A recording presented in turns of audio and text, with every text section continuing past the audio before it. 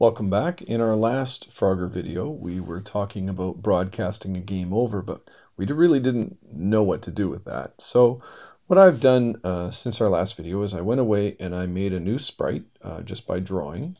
And the new sprite, I drew a costume and it was just a box. And then I put in some text to say game over and click spacebar to play again.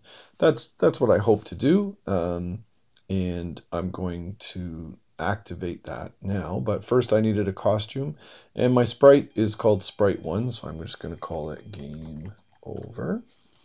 And so now that's a little bit more obvious. So there it is there. So when the frog dies, sorry if I go back to the code, apologies. So if the frog has died enough times that all of its lives are gone, then it's going to broadcast game over. So I can go to the game over script, and you can see here I was already playing around with some show and some hide buttons.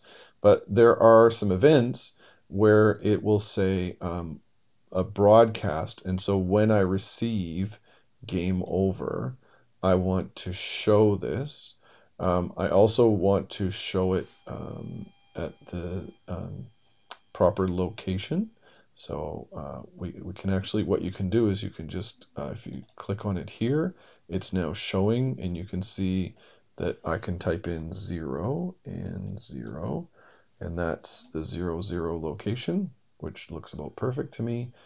So I'm going to show that, and I'm also going to make sure that it's at go to x0, y0, and that's going to be the screen that shows.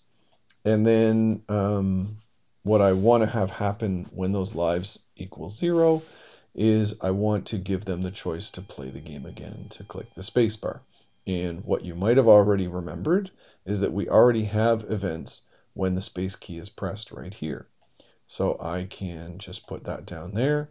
It's going to hide this, but then in order to play the game again, we would have to click the green flag, which doesn't make a lot of sense. So we're going to use this broadcast thing again, and we're going to broadcast a new message, and our new message is going to be start new game.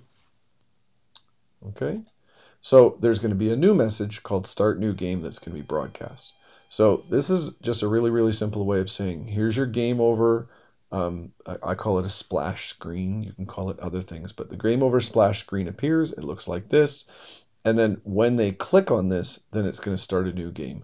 In the next video, so this is going to be part 3, we're going to explain what to do with the start new game broadcast and all the different places. So basically we're going to look at everywhere we have a click when the green flag is clicked, and we're going to say, is it really the green flag or should it be starting a new game? All right, so we'll talk to you in that video.